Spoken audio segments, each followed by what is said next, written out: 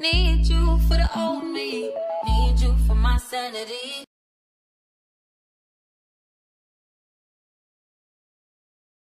Hello everyone, Callie Storm Doll here, and today we have a very special review because we're reviewing a toy from an indie toy company. Yes, this is Collectable Legends from Creatable Comics and Collectibles LLC. This is a company in Pennsylvania, and they are an up-and-coming toy company. So as you can see, it says Creative Collectibles, so Creative Comics Collectibles. There we go. There you have Cassie Hack. You can kind of see the figure. Let me turn that light on. There you go. You get a better glimpse at the figure. You can see her artwork in the back. Looks like she does come with some accessories. Here's the back of her packaging, and it does have a read up. It says Cassie Hack. Cassandra Cassie Hack is the lone survivor of an attack by a slasher called the Lunch Lady, a slasher that happens to be her own mother. Now she travels the world with her monstrous partner and friend Vlad, hunting down and destroying slashers wherever they find them. So these are some of the other figures. You can get a variant of Cassie, Bloody, the Blue Beetle, and the Blue Beetle variants. That's their mission message on the back. It's pretty cool. See, they started in 2019. It's pretty cool. So what I'm going to do now is open her up. So like anyone who's interested in keeping your cards, you can see Cassie Hack. I don't know if it's Casey or Cassie. Who knows at this point? But let's get out the figure. There she is, out of her packaging. So there's her accessories. She comes with some hands we're going to take a look at. There's the figure. So now that we have her out of her packaging, let's look at those accessories. And it looks like she comes with hands. So she has gloved hands that are open, as you can see. And she has gloved hands that are like a fist. So we're going to test those out. She also comes with a weapon, which is a baseball bat with studs. I do like the fact that they went into detail with the studs, as you can see. Excuse my nails, you know. Yes, you can see they took some wash over there, so you can see that chain effect. And here is our figure. So, you know, I'm so happy that the final product does have two eyes, because I felt like the prototype looked like she only had one eye. But let's go over her height.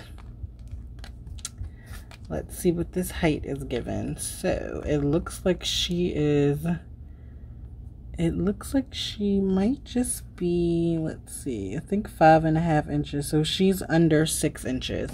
So she's a smaller figure. But she does seem to come with a lot of points of articulation. So she has articulation at the head. She can look down and you can rotate around. Her hair is cut right at a point that it really doesn't affect her. You can move her at the shoulder. Her arms can go all the way up like that. She does have a small bend at the elbow. Very small, almost. Okay, maybe arm's supposed to go this way. Okay, so she does have a little bit of a bend. She does have wrist articulation, and she also has a swivel, it looks like. She has a cut right there. So right here you can actually rock her side to side and front to back like that. Her skirt is a separate piece, so if you wanted to, you could take it off, and she has like gray shorts underneath. Or you can keep it on, and it is just a separate piece, so it does kind of move. Underneath you can see her thighs are on ball joints. She does have a thigh cut. She has the double bend in the knee, and her ankle is also on a ball joint. So very interesting. Her fashion is very interesting, but the reason I got her is because I'm creating like a team in a creepy city. So she's actually joining the team. So we're gonna get a close look at her face. Now we went over the articulation. Her eyes are blue. She has on no makeup, it looks like, except the black lipstick.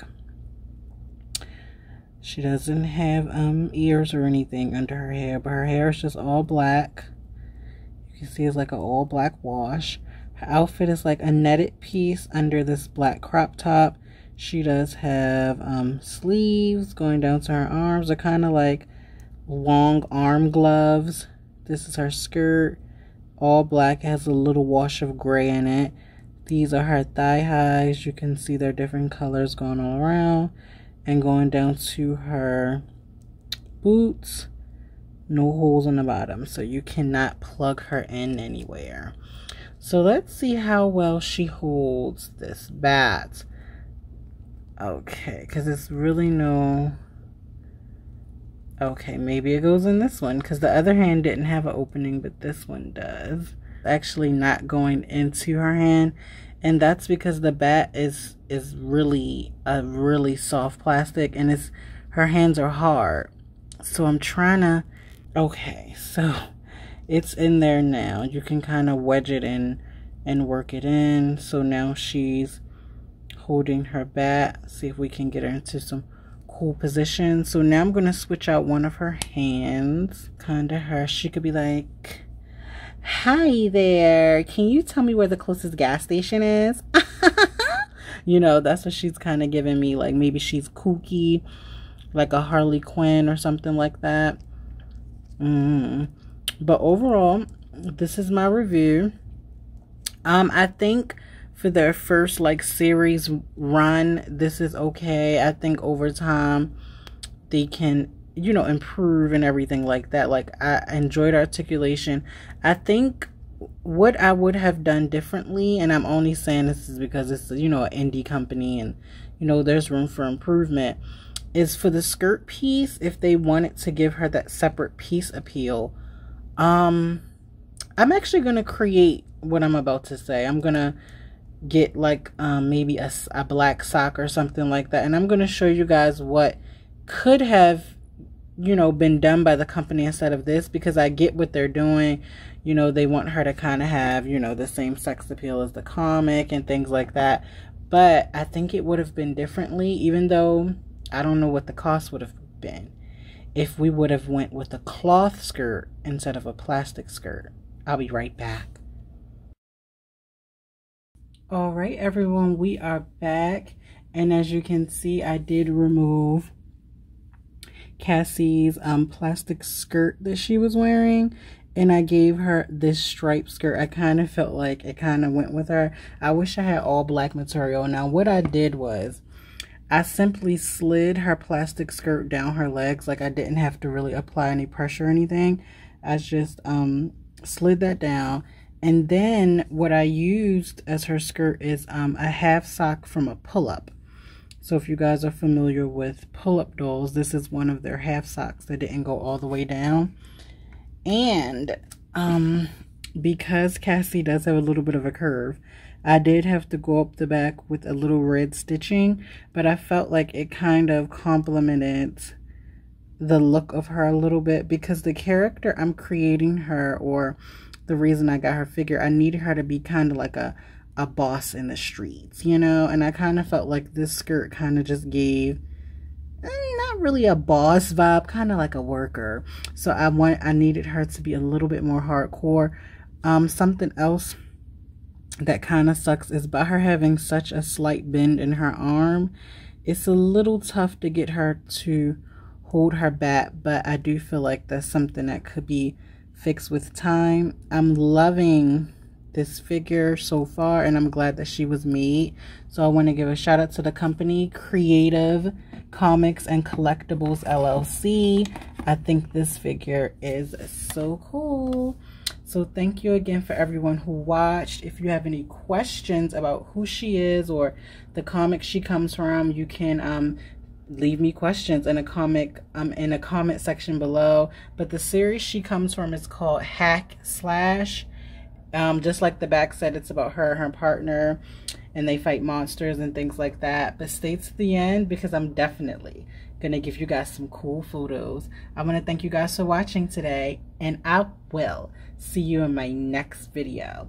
Now before I go, the little team that I'm putting together, I'm gonna show you guys really quickly, is so now we have Cassie, who I'm gonna have her be like you know, like the street agent of it. We also have this figure, Darby, that I got from Ringside Collectibles. So he's also a part of the group. And then we have the Punisher, who's actually the leader of the group. Now what's interesting about this is I want to add some more figures, and I want to add another girl. I'm thinking of getting that Liv figure from Ringside Collectibles. Now she is $35. Click the link in the box below if you want to help the girl get her. But yes, I definitely want that figure. And I think she's gonna be so cool. And I'll have like my Night City, because I'm making like my own little version of a comic, and I'll have like my Night City ghouls, because the idea I'm creating is that, you know, people look down on these guys because they live in the streets, but they actually help people in their own twisted way. Yes, I'm loving it. So I'm still working on the idea, still getting different characters and things a part of the team. But like I said, if you guys want to help, click the link in the description box below, and subscribe. Click that notification bell so that you don't miss a review, because I will see you on my next video. Bye. You must follow my instruction. Go forward.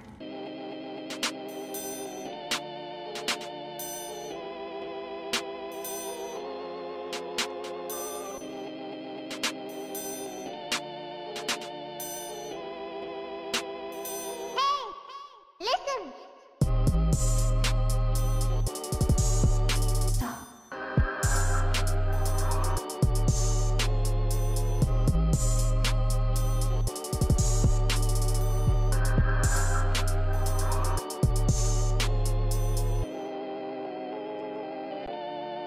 Keep going.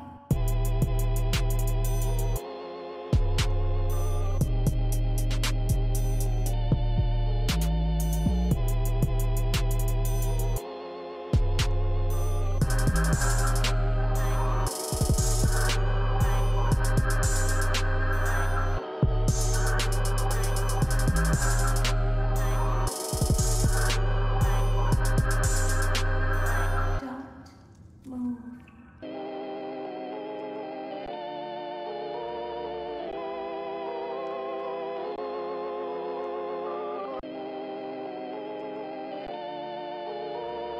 The scooper only hurts for a moment.